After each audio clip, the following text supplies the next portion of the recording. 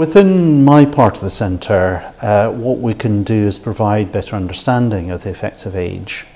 We can provide diagnostic tests. We can't provide cures. We might be able to provide external aids, so ways in which we can support people to deal with changes across age. To give one example of the kind of outputs that we might have from our research, that one recent development has been to turn some of the tests that we've been developing into clinical tests that can be used for detecting the onset of Alzheimer's disease fairly early on. And this has involved very simple combinations of tasks. So one difficulty that people with Alzheimer's disease appear to have is the ability to do two things at once, simply like walking and talking, for example. We've got standardized measures of that kind of ability, and it's something that seems to be fairly well preserved in older healthy people, but seems to be specifically impaired in people who have Alzheimer's disease. It's also quite well preserved in people that have other kinds of disorders, like, for example, depression. That people with depression do have a problem in memory, remembering things, but they seem not to have a particular problem in doing two things at once.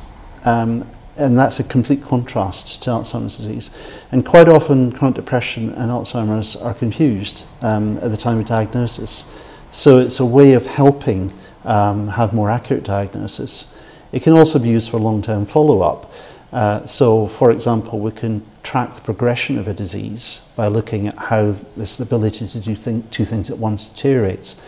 But it can also be used for assessing any kinds of treatment that come along. So if a pharmaceutical company comes along with a new treatment that they suggest is going to help Alzheimer's sufferers, then we have tests available to assess whether or not that treatment's effective.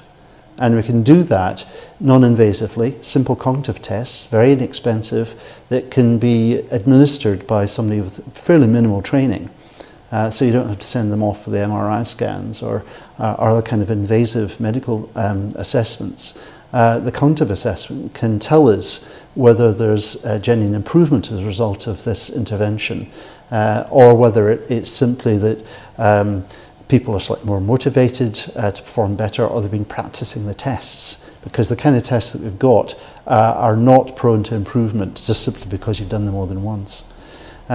So that's the kind of application that we can have from this sort of work, and that is targeting tests at specific sorts of disorders. So it's not enough to be able to show that somebody's general mental function has deteriorated. That tells you that they've got a problem. It doesn't tell you what the problem is.